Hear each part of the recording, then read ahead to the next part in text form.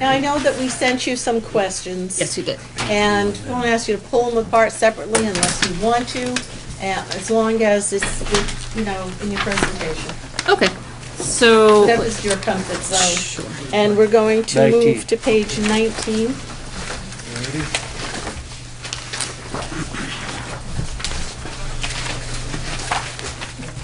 All set? We are. Okay. Okay, so I have a very small budget as far as the number of line items in here. Donna, I'm sorry. I do what I always do every year. We need to move and second sorry. your line. No, I did. It's me. Yeah. Jim? Move the 101816, is that it? Yep. Thank you. Okay, so that budget has a 7% increase. Total increase for the dollar amount is $67.35. That is made up of a new full-time deputy who was a part-time, moving to full-time, and a 9% town manager recommended raise for the tax collector, and one of, I think, 6 people that he recommended for this raise. My supplies line item is decreased. My staff development is decreased because we don't need to attend our certification classes. We're both certified now. My tax lien item does have an increase because we are seeing many more liens on the taxes, many more unpaid taxes, means more liens. That line item is reimbursed when the liens are paid off, but sometimes it can take up to 3 years to get that money back.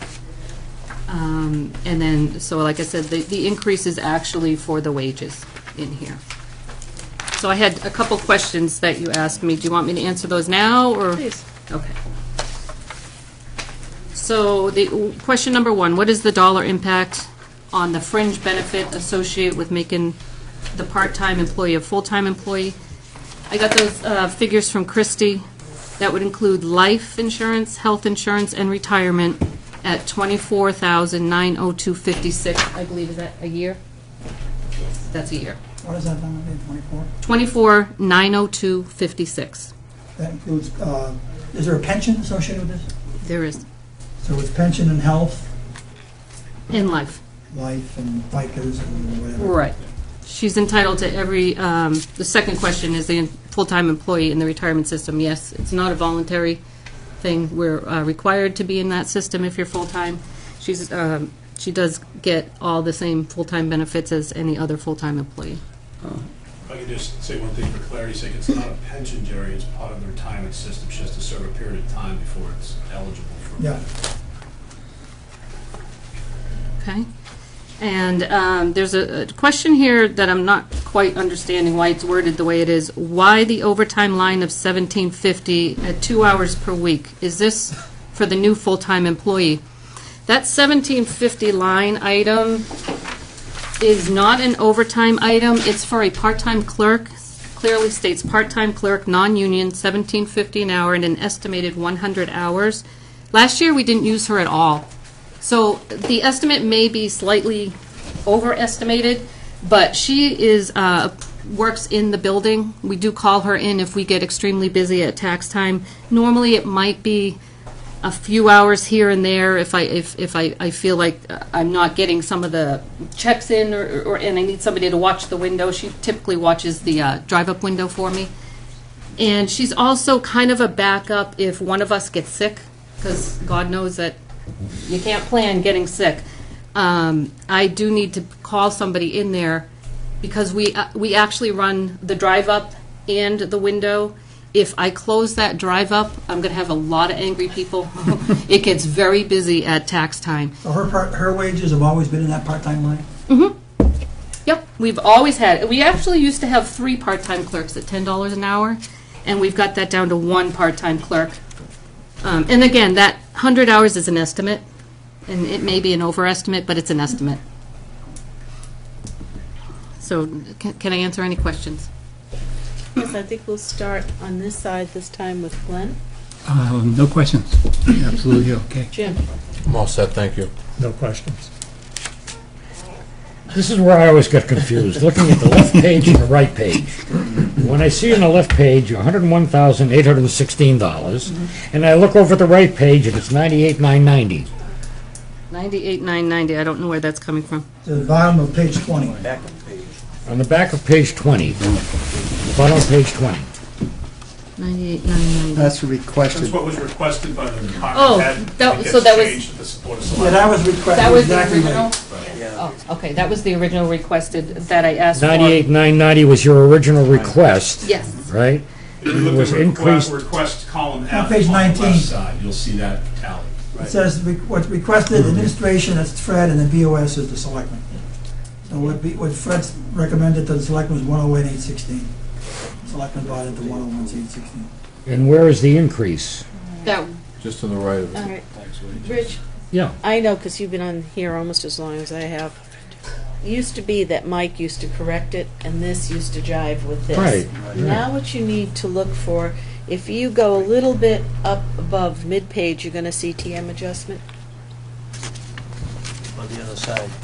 on the other side. And- TM adjustment, yeah. All right. All right. That's the line that was adjusted, and the difference is now added to that bottom line. So when those lines don't jive, you're going to look for that, look for it on the, it would be easier if it was just corrected ahead of time and sent to us. Right. But that's where you're It going to is right. find it. All right, okay. And no, those numbers aren't going to balance anymore, so you're going to have to really dig into it and find that adjustment. Just letting everybody know how to balance that. That started last year. That's not something new this year.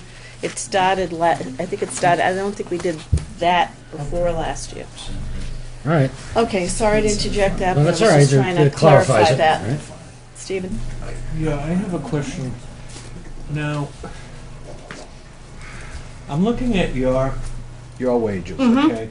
And I'm looking at 2013, 51,612, and then the budget for 214 was 51,360, which is actually less. And then with the 9% increase, that the projection now is going to be, your wages would be 54,828. Is that, am I correct? that includes the 13, I think it's 13 weeks at the lower rate, because it doesn't start till April 1st. Right, until the budget's passed. Right, so it's actually slightly a little bit higher than that, I think, when you add in, for going forward in 2016, it's actually slightly more than the 54. Is it appropriate for me to ask, did you get a raise last year? I did not. But I did not ask for a raise last year either, but Okay, I well, did not get one. That explains, if you don't ask for it, then of course you're not going to Right. be offered one. But you know, it's hard to see a 9% increase in somebody's wages. And maybe it would be more appropriate for the 3% a year type of thing, and do something like that rather than waiting 3 or 4 years and then and then giving a person a 9% raise, which they no doubt, if they haven't been getting any raises at all, then that's not right neither. But you've answered my questions. Thank you very Right. much. Have any questions? I've got just a couple. And I'm going back to the part-time position going to a full-time position. In the part-time position, reading last year, 2013's figure of 29,000, then we budgeted 32. What are you projecting out for this year What am I on projecting the out for? part-time wages through the end of the year? 35,207, but what that includes, No, not for the new position, not for the full-time position. oh, for the But under- part-time clerk? Right, I mean, we're looking at figures that are basically where we are right now or where we were based on 9/30 of 19,198. That's what's been spent at the end of September. That is for the part-time clerk. That was for the deputy. Okay. That was for the deputy, not, we haven't even used the part-time clerk. Okay. But she started as a part-time clerk this year, or she was full-time all year? No, she was only started full-time September 1st. So those Okay, that's what I'm part-time getting at. wages are the deputy. Okay, so we've already moved that part-time position to full-time. Yep. They moved it, and it's in the default budget too, Madam Chairman. Okay. How many hours totally did that add to the year? To this year or to the year coming up? If you were to take this year based on the part-time positions that you had, I guess where I'm going with this, and here's the open question, is that I don't know that if we're increasing these hours and increasing this position to full-time,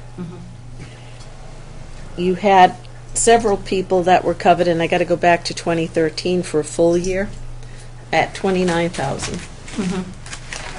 And then you're looking for 1,700 for part-time to help when we get into tax season. Right. However, now we have 2 full-time people in the office. Do we really need yet the 3rd part-time position? Yes. It as a backup. It's a backup if one of us are not there at tax time. She's only used at tax time. I have 2 windows that are open all the time. I have 2 people standing there all day long. Okay. Taking in. So if one of us is out, I would have to close the drive-up window. And I can do that. Right. If you want to take that out, I can do that. I can close that No. drive-up window. It's a question. I know. No. That's I'm Our just job is to explaining. sit here, and, Right. and there's a lot of things that we like, and there's Right. a lot of things that we need, and some of these questions are: is this a necessity, or have we given a little bit here now by basically Well- funding not only the $6,000 that is an increase in the Right. position, but the $25,000 that's now going to benefits? Right. Can we? It might mean you have to close a window. And that's fine with me. If you want me to close that window, I'm more than happy to close that window. I have no problem with that. No, and I haven't asked you to close the window No, yet, but no, I'm but I'm just. saying is if I had to, if I didn't have that 3rd person there, I may have to close that window. Because let's say I know I'm doing the hypothetical thing, but if one of us is not there during tax time, and by tax time I mean pretty much the full month up to taxes are due. If one of us calls in sick, has a death in the family, can't come in, it will mean I can still run the office with one person. It will mean I would have to most likely close that drive-up window. So, is it something I can do with one person? I can, and I can take that person out. It's kind of a backup.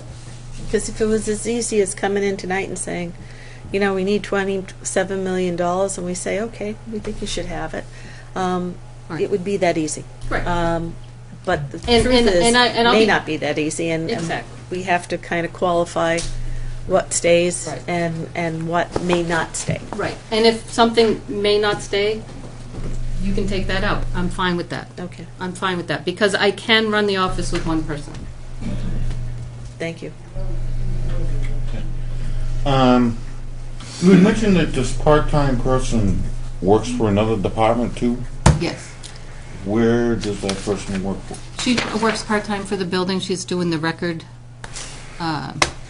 They're converting records to a CD or something like that. So do we know where that money is coming? Because it's already being paid. Oh, no. When she works for me, it comes out of my budget. think that's When she coming out works of the for legal them, it budget. comes out of their budget. I just don't want to see your... No, she doesn't get double Overlap. paid. No.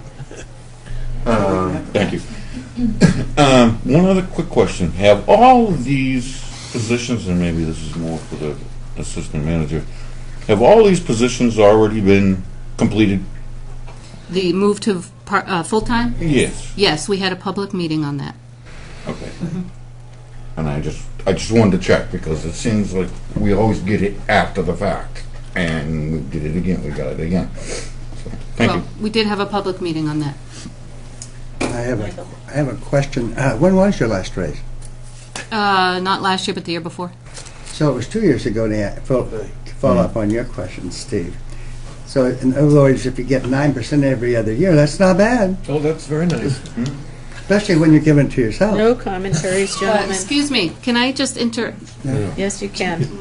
that was recommended by the town manager. The raise that I put in for this was a 1.25% raise. And the town manager adjusted my budget, and I agree, I'm not going to turn it away. I don't blame you. I wouldn't turn that away either. I'm not, and I was one of, I think, 5 people that got that same raise. Oh, I'm acutely aware of all that. The 9% raises seem to go to everybody just about except me this year. More commentary, sorry. But anyway, I think creating this job full-time is an in-run around, by putting it in the default and all that. It's an in-run around the voters again, okay? So, I mean, I think that what we're doing here by doing this stuff in the middle of the year or late in the year and make it look like we're obligated to do it for eternity, the voters don't get a chance to vote on any of that stuff. It doesn't get put in the budget and then have the budget approved. It doesn't even get that sort of a treatment. It gets no treatment whatsoever because now it's in the default. So I think this is another shining example of many in-runs around the default rules. I think it's very problematic, this whole default budget. So that's all I have to say. Thank you. Mr. Waddell. I'm all set. Sonny? I've got basically the tax collector is busy 2 months a year.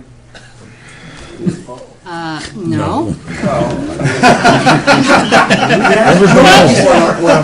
What I'm getting at is a lot of the money can be run with one person, and you can bring part-time in as you need them when the busy season comes. Sonny, I suggest you go shadow her someday.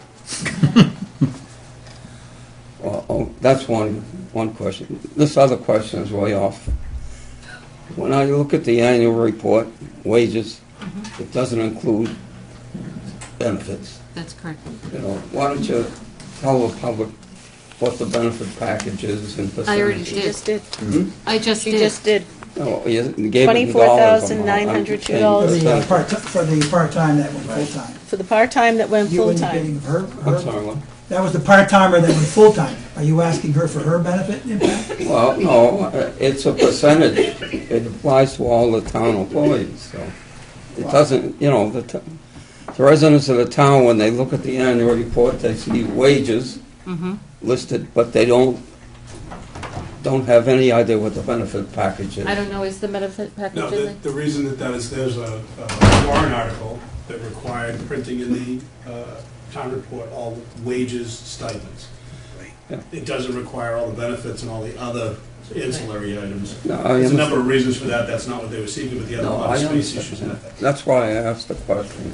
All right. So I'm not really sure what you're asking. Oh, I was asking the percentage that goes for the pension, the life insurance. I don't know what the percentage is, I'm sorry. I only have the dollar figures. Yeah, we're beating this one. She started out the she presentation said with it giving is- you the exact number. Do you need Yeah, it? which Do you is need it again? 24,000 Okay, for- that's the exact okay. number.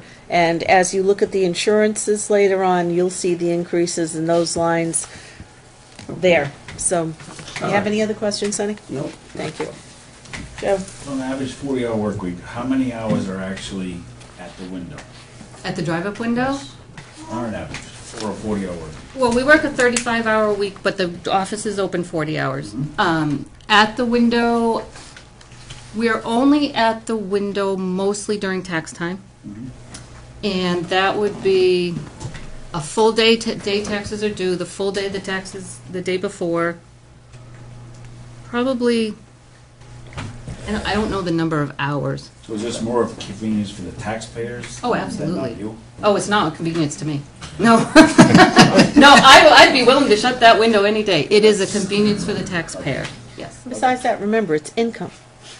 No, Oh, they'd be paying me at the window or they'd be paying me at the I drive-up. understand. Either way, but it is Right, it's much more more convenient for the them. taxpayers. Yes, Okay. yes. But thank you for asking that, because that, Yes. Jerry? Yeah, I don't have any problem with the raise myself. I look back 11, 12, 13, 14, and so on. And I saw what you were making in 11, I see what you proposed to make. That's going into 015, and if you got it, That's basically over 5 years, that's a 2.65% raise each year, which I think is within the degree of reasonability. I don't have a problem with the increase. Well, I have a problem, of course, and you could have predicted this, with part-time going to full-time. Right. We averaged amount of dollars in that line item, $26,000 over the last 3 years, 26,982. And annualized in 214, it's 25,597. So over the last 3 years, 11, 12, 13, you averaged 26,982 in that line item. And this year, annualized, it'll be 25,597. If I take what you spent over 9 months and annualize it. You bumped it up to 35, and I can understand that because, you know, the proportionally amount of hours increased. Except, on top of that, we just burdened the taxpayers by 24,902. So that 24,902 plus another whatever 10,000 for the part-timer going to full-time is practically $35,000 right there. So I'm not for it. I think the position should remain part-time. Increase the hours, increase the pay, make it part-time. If we go over the Obamacare line, make the contribution for Obamacare that we have to make for somebody to take health care, whatever it is, $3,000 or whatever it is. But going full-time, I think is a bad policy. It's just burdening future generations in Hampton. Because once you load in pensions and health care costs, which 20 or 25% of our budget is today, it ain't going to go away if we keep burdening it. It's fixed. So I'm not for the full-time position. It's already been decided. I understand that. But my position is it was the wrong decision. It's in the default budget as well. So if they vote this down, it's going to come in anyway. It's backdoor, just like the town manager's assistant job. So I'm not happy with either of the two moves. I wouldn't have voted for it. I would have been 4-1 maybe or whatever. But it's time to take positions. I support the taxpayers of Hampton. That's why I'm here on this committee. Okay. Thank you, Jerry. I think we've killed this one. Do I have any motions to accept the $101,816 as the subtotal? Do I have a motion? I'll second it. Okay, that's motion by Jim Mordell and a second by Sonny Kravitz. All those in favor?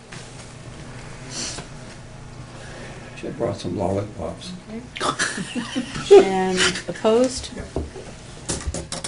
Okay, so you have 4.